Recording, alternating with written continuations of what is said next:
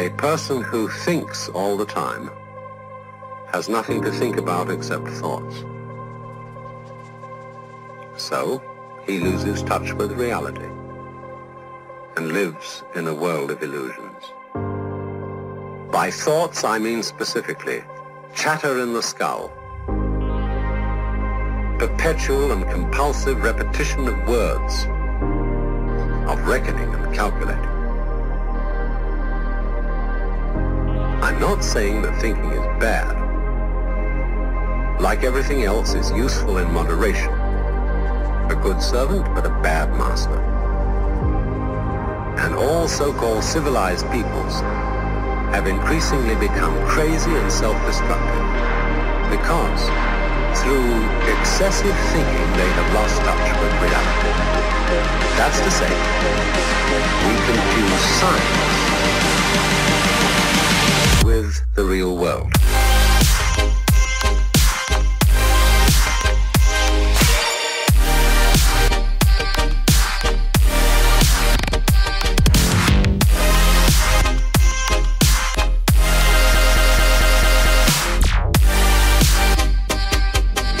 This is the beginning of meditation.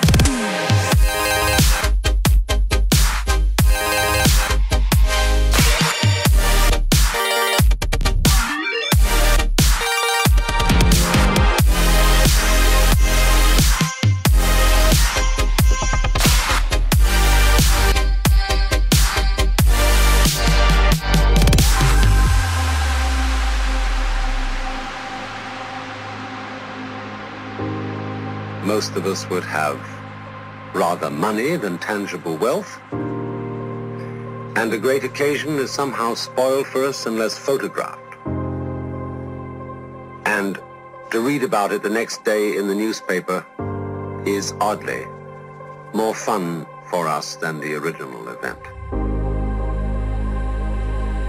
This is a disaster, for as a result of confusing the real world of nature with mere signs, we are destroying nature. We are so tied up in our minds that we've lost our senses. Time to wake up. What is reality? Obviously, no one can say because it isn't words. It isn't material, that's just an idea.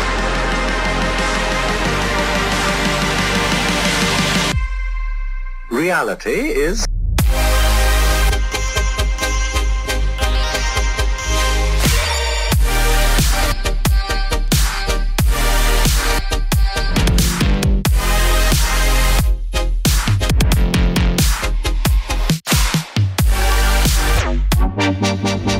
the point cannot be explained in words.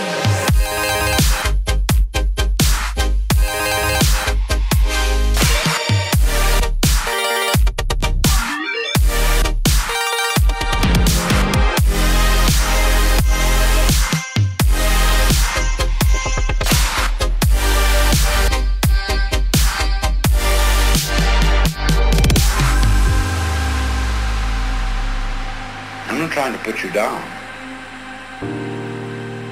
It's an expression of you as you are.